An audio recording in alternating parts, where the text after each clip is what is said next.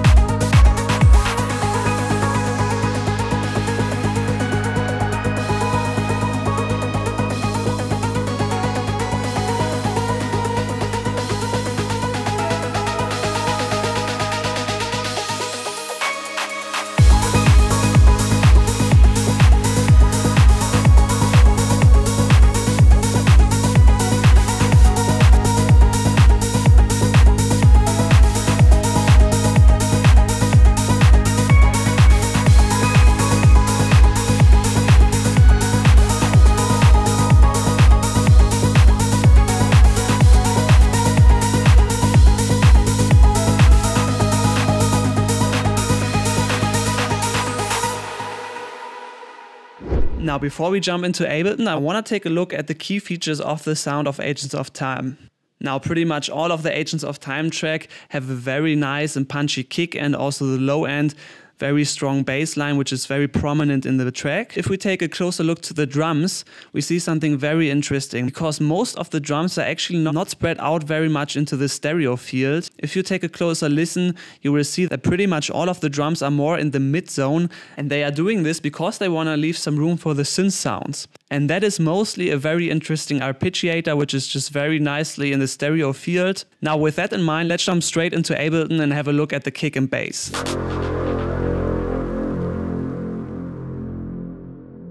Now for the kick, to get the usual sound, I just sampled it again of one of their tracks, but let's just go on with the bass over here. So for the bass line, you can already see we have quite some processing.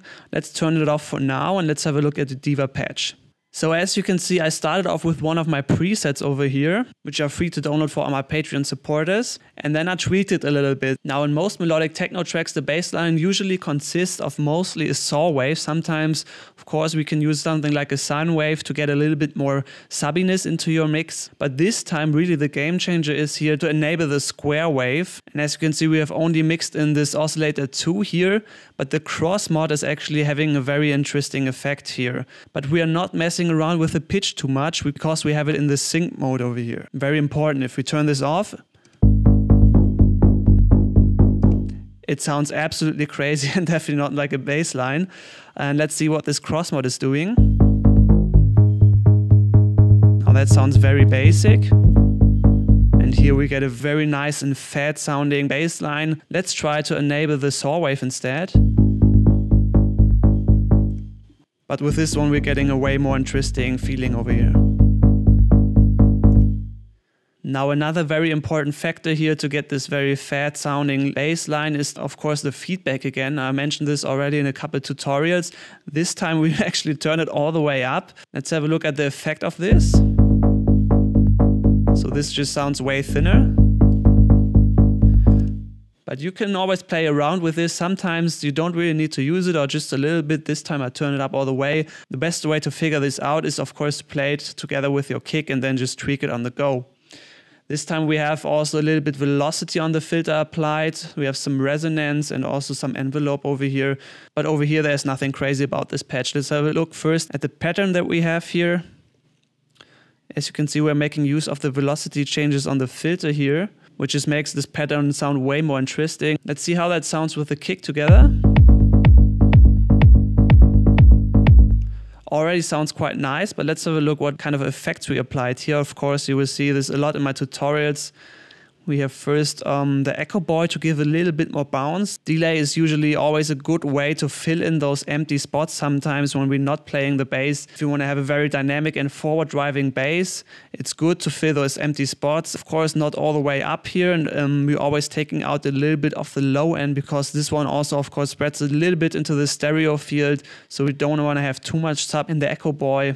But other than that, it's pretty basic. You could, of course, also use the ableton delay or something else. Then, as always, you will see me use this decapitator distortion, which just really helps getting this really nice and analog vibe. This time, actually, maybe the first time ever, I used the P mode. Yeah, I don't know why, to be honest. I just played around probably, and this is the one that I wanted to stick with.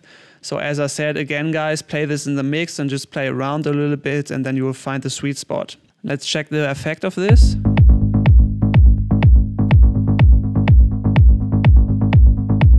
So you can see very nicely how we're filling in those gaps here. Here we're taking out a little bit of the width again of the delay. We want to leave some room for the other elements, and we're going to do the same later on with the drums because we have this really nice and wide arpeggiators, but I will show you this later. Now we have one of my favorite compressors, as always, from Analog Obsession. The link is in the description for this, and you can get this for free on their Patreon site.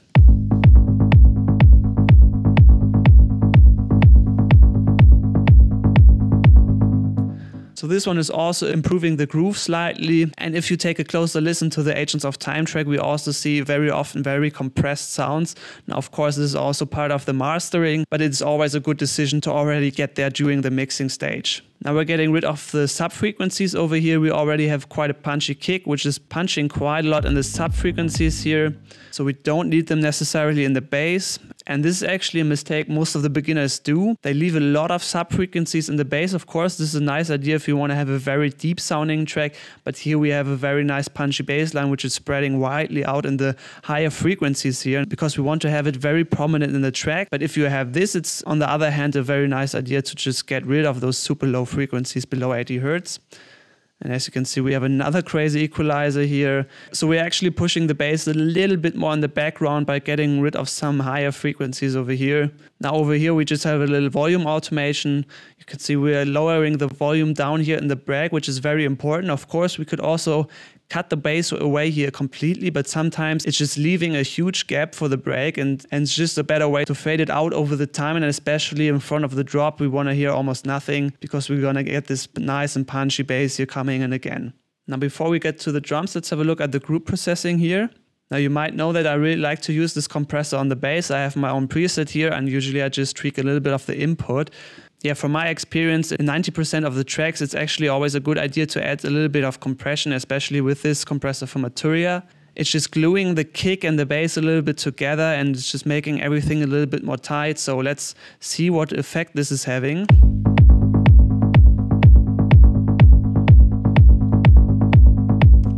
And of course, if we are doing this, we're sometimes using a little bit of the punch of the kick. So sometimes I just take it down here a little bit to 70–80%. As always, guys, just play your track and then do the adjustment while going. Now for the last stage, this is also something I really like to use. This equalizer is called Rare, again from Analog Obsession, and this is actually an emulation from a real-world analog equalizer, which looks pretty much the same.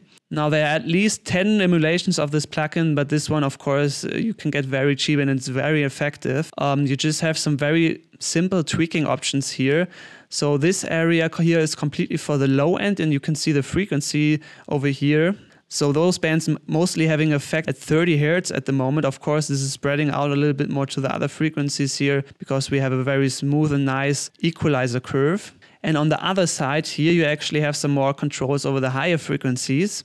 But for the bass, usually I only use this one. Sometimes if your kick is lacking a little bit of this high punch, of course, you can just boost a little bit. And this other knob here over here, this is more for cutting away the frequencies at the same time. And this is a very interesting effect because most of the time how you use this equalizer is boosting a little bit and at the same way also cutting a little bit away of the frequencies, because this equalizer has such an interesting curve in it. It just makes the sound really nice. But I don't want to go too much in the details here. Let's just see how this affects our sound.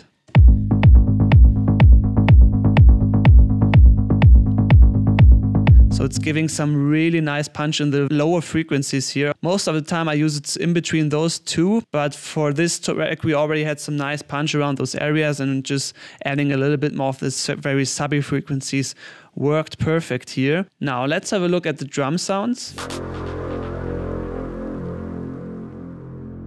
First of all, we have a clap sound which sounds like this.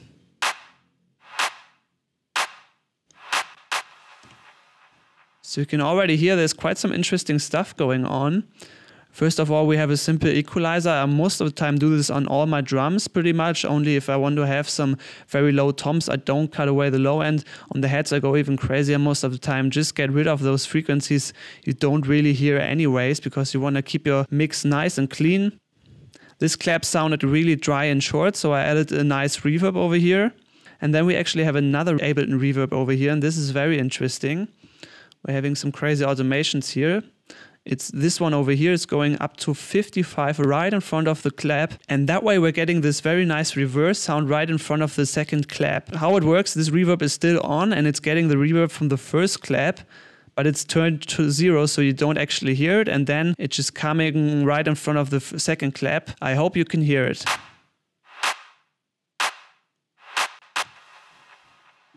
And then we have another automation here. I wanted to make this clap pattern a little bit more interesting, so I added another clap hit over here, which is turned down a little bit. But we're using the sand reverbs here, which I do very often, just a very quick and effective way to get a more interesting groove. So the first one is this big core reverb, which I use for most of the synth sounds. I'm using the Valhalla vintage verb here with a 5 seconds decay, so quite a big sound. And usually I also like to use my echo preset here, which I have loaded up in every single project I start. And maybe you already know that I like to use a little bit of resonance. You just push this up a little bit over here. And I also like to filter out a little bit of the high frequencies. So that way we get this very nice clap sound, which is going on here a little bit in the background, because we have the feedback here quite far up at 70%. And what I also really like to use is the reverb mode over here. You have to turn the decay up a little bit more to get this very nice and big sound. And let's just play that. So let's just solo the echo here real quick. So it's not too loud, but it definitely helps with getting the groove a little bit more interesting. But let's just go on with the next sound here. This time we actually have a drum rack with 2 different head sounds. Now first I turned this open hi-hat here off. And then this one is playing actually first alone. Short and punchy head sound. We actually don't have any processing going on here, just a little bit randomization on the velocity. So this first head sound is coming in like this. And then we actually add this other big open hi-hat and it sounds like this.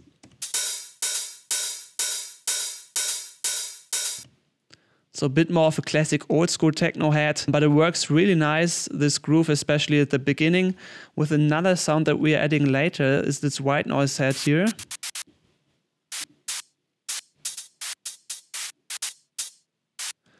So those 2 hi-hats are actually playing a little bit together. And for this sound, I actually used one of my presets. This one is actually part of the free pack that I just launched. If you haven't grabbed that yet, just make sure to do that, because we have some really nice sounds going on here. We're also adding a little bit of velocity so we can play around with the cutoff. And as I explained already in other tutorials, we have the sustain here all the way up. So you can get really creative here in those MIDI patterns and just have a little bit of a longer hit here and do those crazy stutter sounds. And as you can see, we're actually not playing around with the velocity here. I think I just checked the Agents of Time track and they have a similar sound, which is also pretty much stable in the velocity, so I left it there. Let's have a look at the other sounds here. We just have a little percussion loop where we are just adding a little bit of send reverb. Now the second one is always also Valhalla vintage verb. Then we added a 16th hi-hat, which is not too loud, but it's definitely adding a little bit more drive right in front of the break here.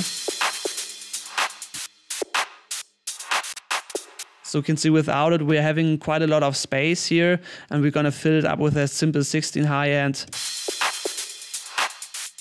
which just helps pushing the track forward a little bit. Now then we actually have here a bit more of an effect sound. This is just a cymbal hit. But I heard exactly this pattern here in one of the Agents of Time's track, where they just play this big cymbal crash over and over again. And I played around here a little bit with the auto pan, but you can see, and also with the white noise, sometimes it's a good idea. You can see I actually ended up not using this because I think it sounded actually quite good on its own, and I just did a little bit of an automation here with the volume. So those crashes just get louder and louder in front of the drop.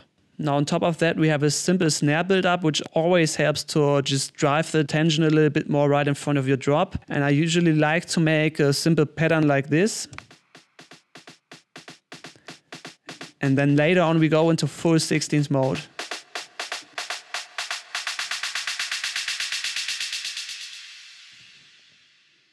And as always, I add quite some send reverb over here and also filter out the low frequencies. You could also add a delay, but I think we already had quite a lot of elements in the track, so it's nice to just keep it simple sometimes. Now let's have a look at another very important stage of the drums, which is again the group processing.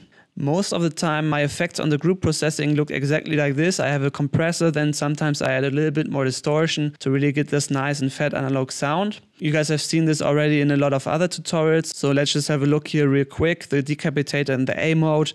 And this time I didn't use the tone too much. Usually I turn it up a bit, but I think the drums already had quite a lot of high end, so it was enough for me. And this time, as I said in the intro, we're narrowing the sound here down a little bit, even though we didn't even push the sounds into the stereo field here a lot. You can see this is centered, this is centered. The hi-hat is just 3% on the right. But of course, some of those sounds are already stereo by itself. And as I told you, Agents of Times usually have quite narrow drums. So we don't want to steal too much of the width here for the arpeggiator sounds that we use later. So let's have a look at the synth sounds. Now, first of all, I really like to use an atmospheric sound. This is also always a good way to just start your track when you don't have an idea yet. Just start with some note, maybe the key of your kick, and that can get you started really quickly. Of course, we don't have much melodic content going on here, but I came up with quite an interesting patch. As you can see, I started out again with one of my presets here. Crazy high resonance, but the interesting part is happening over here. We have some cross modulation and also the ring modulation turned on. And we're using a lot of FM modulation on the cutoff filter here. Let's see how it sounds.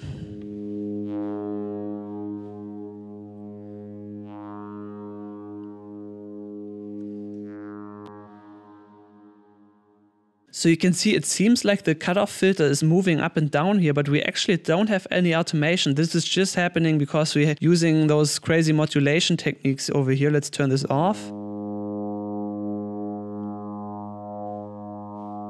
Sounds way more boring, but if we turn this on here, we get some crazy modulations going on.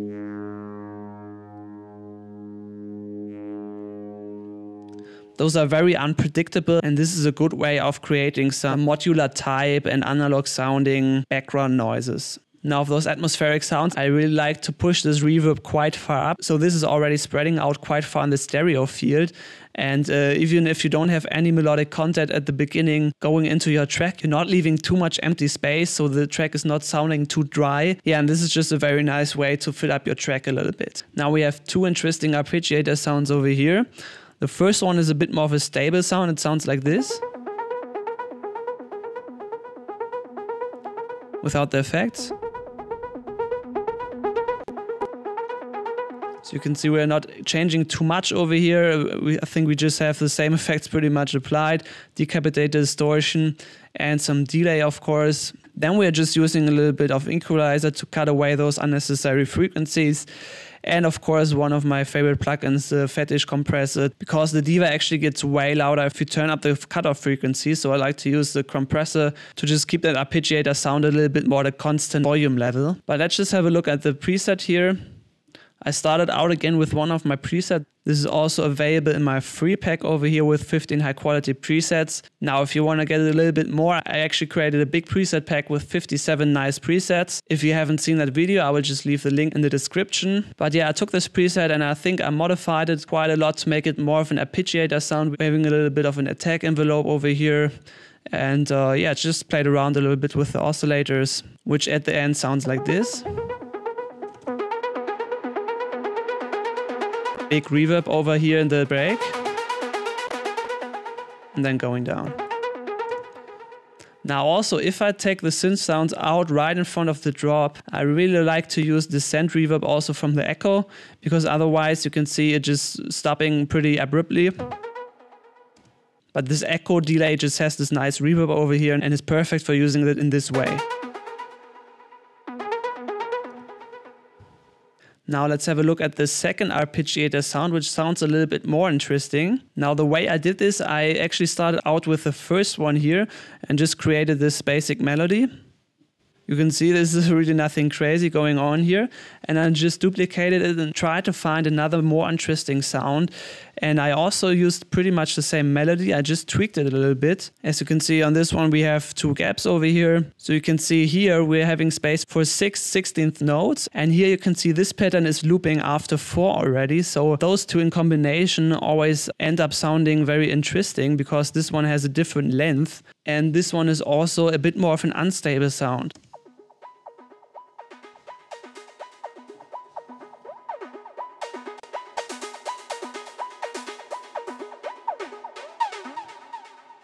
This one sounds way more interesting, but it's also very unstable because we have some crazy automations here on the cutoff filter here, I think from some LFO. We're having quite some auto pan going on and a little bit of delay. Then we just have some equalization and another delay over here. Now the reason why I have those 2 arpeggiator sounds together is because if you only have one of them, it would be a way more boring track. Because if you choose to have a bit more of a stable sound, which is not changing crazy in the frequencies and everything, your track is not so interesting because it just stays the same and the sound is not moving a lot. Of course, we're moving the cutoff filter here a little bit, but overall this arpeggiator sound stays the same throughout the whole track. And if we would take the other decision and play this arpeggiator in solo mode, this arp sound is actually a little bit too unstable for the track. Sometimes this arpeggiator sound is just completely disappearing because of those crazy automations on the cutoff filter and also the analog texture of the CS80. So it would be just a bit weird in the track if sometimes the arpeggiator is absolutely gone and then it's very loud again. So if we combine those two, they are actually working together, because this is adding the interest and this one is adding the stability to the track. And very often if you take actually 2 arpeggiators and play them in the whole track, they kind of melt together and sometimes you don't even know that it's 2 happening. So let's see how they sound together.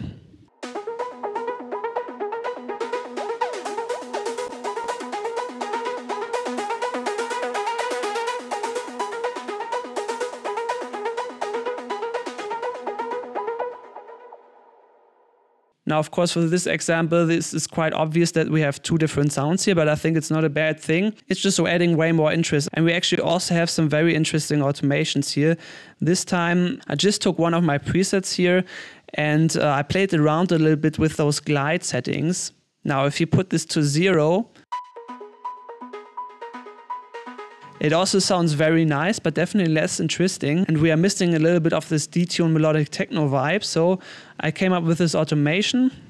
If we turn this glide up already like this, we're already having some really nice effects, especially because we have quite some dynamic range in between the notes here. You can see this is already 2 octaves lower than this note. So they are constantly pitching up and down this glide over here. And what is happening if we push this glide up even longer? You can see the glide time is going up over here to almost half a second. So of course those notes are very short. So the glide actually has no chance to just go all the way up here in this short amount of time. So what is actually happening is that we are just detuning the sound because it's trying to get to this note, but the glide is actually way too long. So let's just see how that sounds.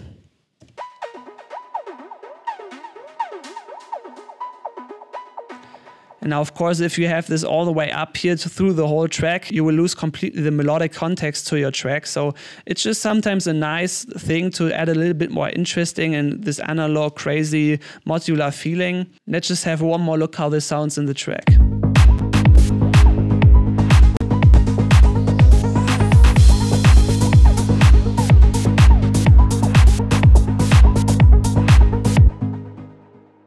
Now, some people might like this and some won't, but I think if you have some other melodic context in the background, which is keeping your track a little bit more stable, it's sometimes a nice addition to your track. Let's have a look at the next sound. We actually used another one of my presets here. I used this arpeggiator sound here, but turned off the ARP mode actually, because I wanted to come up with my own melody, of course. This sound is also getting quite interesting because there are some cross modulation over here.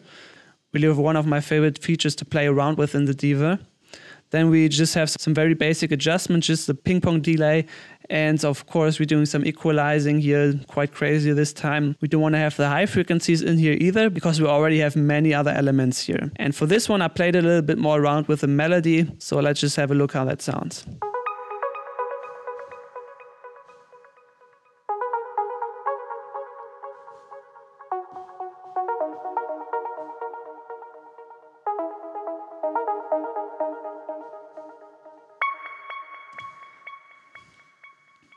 Now you can see for this sound we're using again the glide mode, which is also very important. Just slightly turned up here, but it has quite a drastic effect. Let's turn it down first.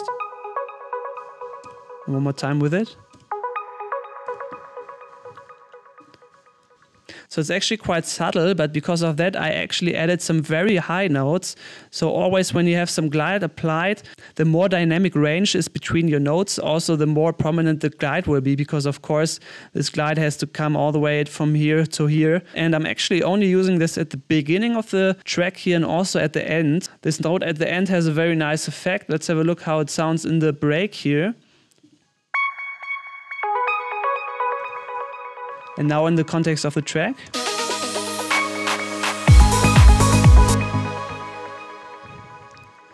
So you can see we're adding this note perfectly on the hit where everything else is falling out. So this is just a very nice way of getting some extra interest right in front of a new bar. But let's go on to the last sound of this track. For this one we have a little bit more effects going on here. Let's group this real quick. And we're going to turn it off for now. Start off again with one of my presets here. Let's play that here.